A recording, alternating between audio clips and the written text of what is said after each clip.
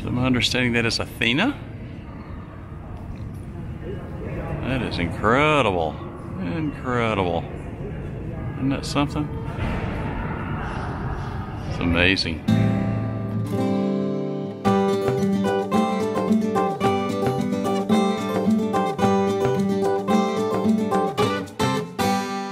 Well, Joan and I are in downtown Nashville. We are doing some things a little bit different today, aren't we?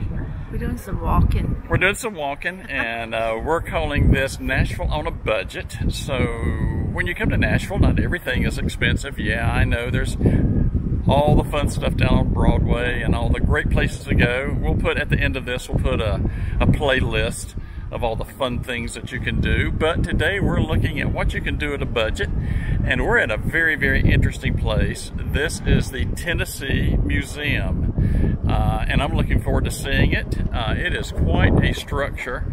So there it is. We're going to go inside and see what we can find. It is, I hear it's a really cool place. So we've come into the first area. This is called the First People. So we're going to walk around here and see what we can find. There's a lot of video that is going on that I'm going to be very cautious about here and just kind of show you some snapshots of it. But then we have a lot of real interesting artifacts. So we're going to kind of catch some of the video and get the history that we're seeing in here. And then we'll show you just some of the other things that they have inside. So we're at First People right now, the First People of Tennessee.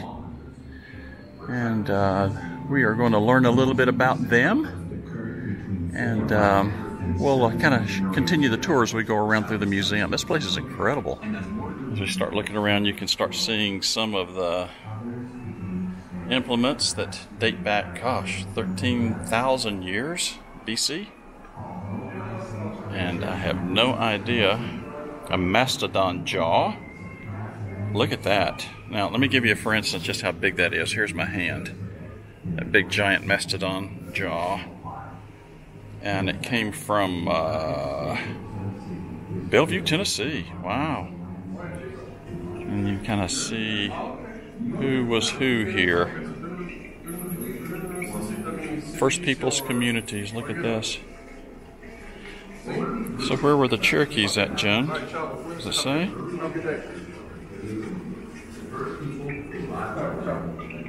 Katoa. There you go. Here was the capital. Right here. There was the capital of the Cherokees here in Tennessee. 1730s. Your grandmother was full-blooded Cherokee? Yes. Full-blooded, yeah. Yep. So, we're going to try to trace some of that back. So this is, I guess, Joan, because North Carolina is right over here. That's why you see the Cherokee in this area. And of course they go all the way down, oh my goodness, all the way over here into Alabama. How about that? I'm an eighth. You're an eighth. Sure, that's right. You're an eighth. Grandma was full, granddaddy was half, and mama was a fourth. And you're an eighth. That's right. You're an eighth. And we're hoping we can trace it back, since the Cherokees are a maternal society. And we're hoping we can do some tracing. We've got some books, and we're just looking. Interesting. Look at this. I mean, these go back to 60 CE. We call that AD now, I guess. Old pipes. Look at that. Interesting. Mortar and pestle. Somewhere between 8,000 and 1,000 BC. Wow, look at that, John. Some old stuff. All right, early Tennessee before 1900. So the Europeans have come, and you can start seeing some of the old early expression furniture, shift robes, and those types of things. Okay, I've got family that participated in the making of those things. Many of you know I'm from the Virginia-Tennessee line in Bristol. Scot-Irish. Neils go back a long way. I'll put a video here up the top of when I went to Abingdon to find my 3 times grandfather, if you're interested, a couple years ago. Go to the old home place. Is this silver? 1830s to 1840s. And then the old, see if I can find something out about the muskets that are up there, if you see those. Okay, those are 1820 to 1870 James L. Harris long rifles. Look at that. Interesting.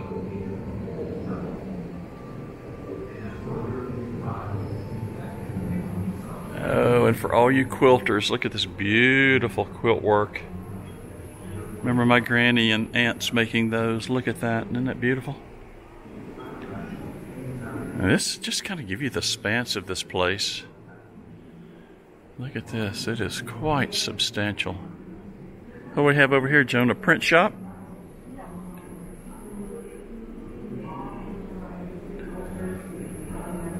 Based on a 1720s common press. This would be like the ones Benjamin Franklin used, probably something like that. My dad was a newspaper man. I remember seeing lead type in a modern fashion, but of course not like this. That's what brought us to Georgia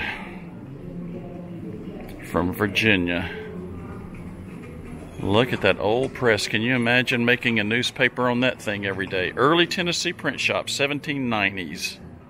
Look at that. Well, love him or hate him, he is the Battle of Andrew Jackson. There is his bust. On the positive side, he was instrumental in the Battle of New Orleans, 1814. And he was quite the general. I'll put a link up here at the top where we went to the Hermitage a few years ago. His home here in Nashville. And yes, he does have a kind of an ugly past to him. I'll leave that up to you to do the research. But look at these old muskets. Look at this. 1860 to 1808, excuse me, to 1816. French swords. Look at that. That's, when you compare that to modern warfare today, it's hard to believe, isn't it? Look how small they were. Look at this coat. That might, Joan, that might fit my 15-year-old, our 15-year-old grandson. Just shows you how small people were back then. Yeah. Look at that. And that was William Graham. And it wouldn't be complete without coming here and seeing things from Sam Houston, of course. Again, the War of 1812, and of course the Alamo. Here's what's amazing. Look at this. All right, history buffs, get excited. There is the sword and the scabbard that belonged to Sam Houston. How about that? Look at that. That is amazing. Portrait of Sam Houston, if you haven't seen him. All right, how about some Davy Crockett memorabilia? Look at this old knife. Knife, powder horn, and snuff box. Look at that. Look at the letter penmanship by Davy Crockett. Incredible. That is absolutely incredible.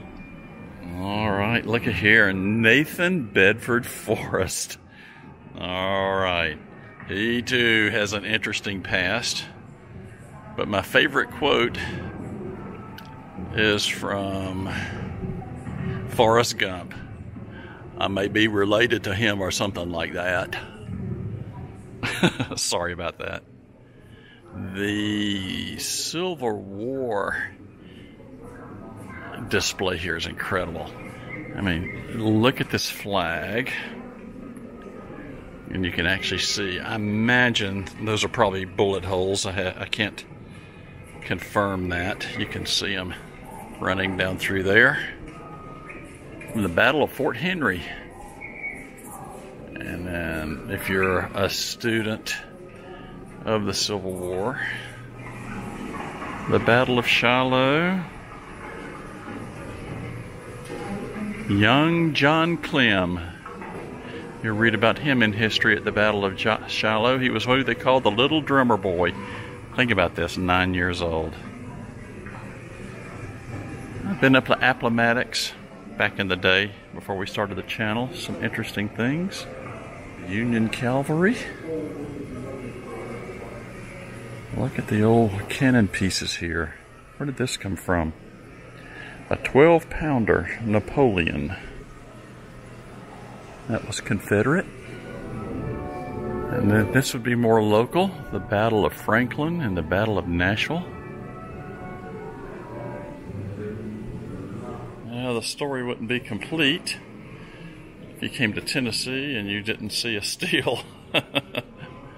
And of course, the story of Prohibition during the period. We're going up to 1945 now, some real interesting things. Here, I'll show you this. This is kind of neat. I have an old phone like this. Very, very similar. My grandmother lived in a little area right outside of Bristol, a little country area called Lime Hill. And she was called Mama Shug. And she was the operator. And I used to go up as a little boy after they had put modern phones up there and used to play on the old cordboard she had. Of course, you got to hear about Sergeant Alvin York. He was from here. Huge, huge display for Alvin York, including his medals. Look at that. Is this a Model T?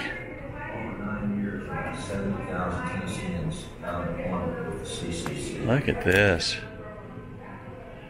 Those are wooden wheels, Joan. Really? Yeah, they're wooden. The Model T. Yeah, those spokes are wooden. Completely restored. Look at this. I think Henry Ford, they asked him what color you could have the Model T, and he said, any color you want as long as it's black. Isn't that something? Look at that. Oh, look at the old radio over here, Joan. 1930. I bet that's heard the Grand Ole Opry on Saturday night more than once. So we're coming up into the modernization. Up into pre-1921 on. Old icebox.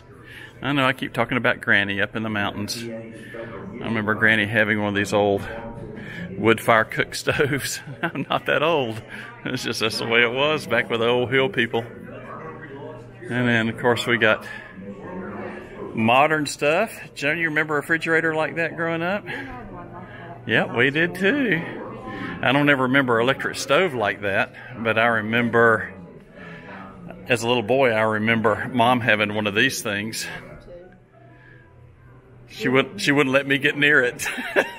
They were a death trap. So this is what up to, did they give any time frame here? It's got 30s. I'm going to say 30s to the 50s probably is when you saw these types of things. And not a whole lot changed in 20 years because, like I said, we were born in the 50s, and I remember that. All right, all you 1950s fans, you can, and later, from Cabbage Patch Dolls on. Of course, that's out of Cleveland, Georgia. Look at the old TV. Oh my goodness, look at that thing. That is an old Philco. Wow. More World War II memorabilia. Oh, look at here.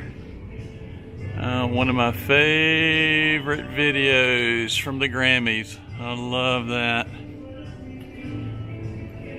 Of course, you got to look at music history, right? B.B. King. Elvis. Joan, here's Dolly. There's some Dolly.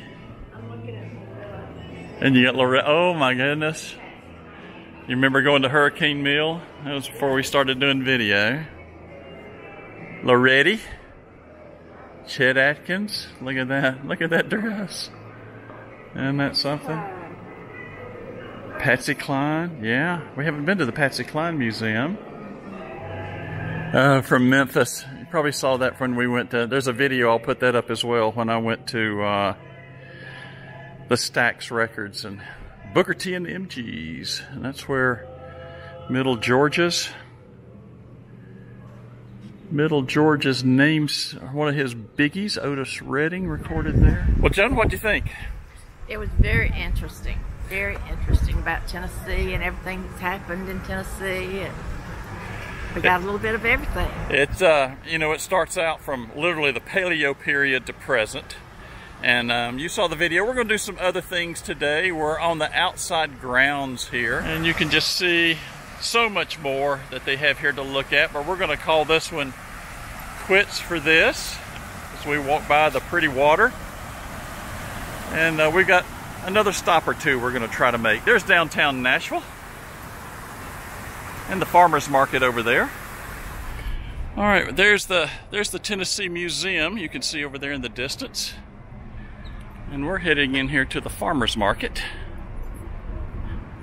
And I understand there's vendors and things like that, but we're actually looking for lunch. So I'm hungry, Joan.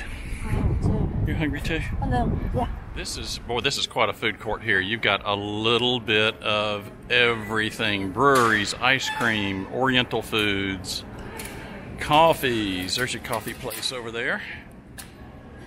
And my favorite, good old barbecue. This is going to be Tennessee style, which I like Tennessee style, with sweet sauce. And Joan's got pulled pork with green beans and baked beans. And I've got Cajun coleslaw and some kind of interesting grits. I think this is going to be some kind of yummy. They even have sushi here. Can you believe that? At the farmer's market. All right, we're going to see what else we can find.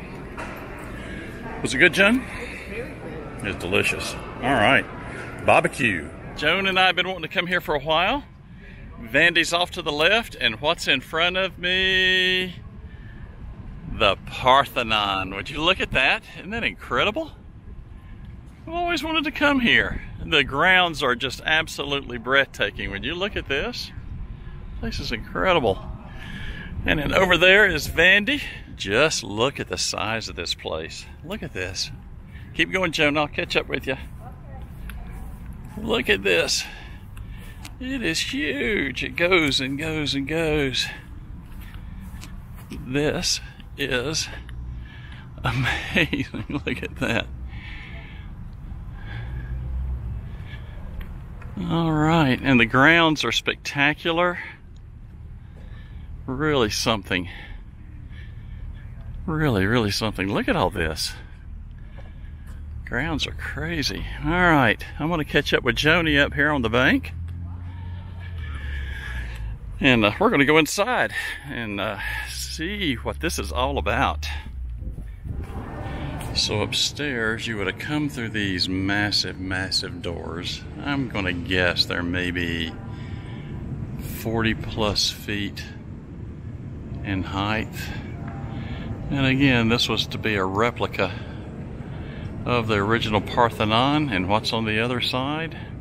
Look at this. Oh my goodness.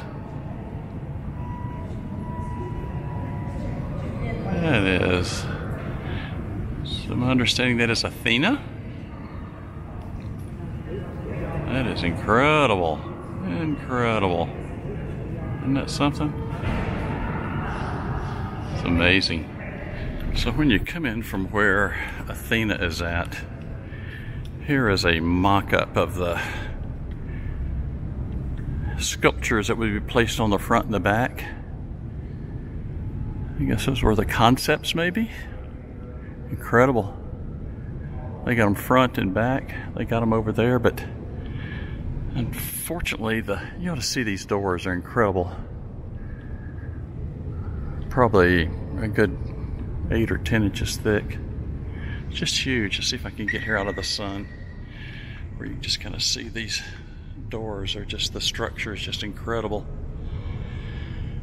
I'll try to brighten it up for you. It's just amazing. You can see how thick they are. Where's my hand? Probably a good 10, 12 inches thick. And then you can see over here more of the sculpture pieces. There you go. That's shown on the front and the back. The concept. Now we'll go back in here to where Athena is placed. You get another view of that. Didn't see it from the back, but there she is from the back.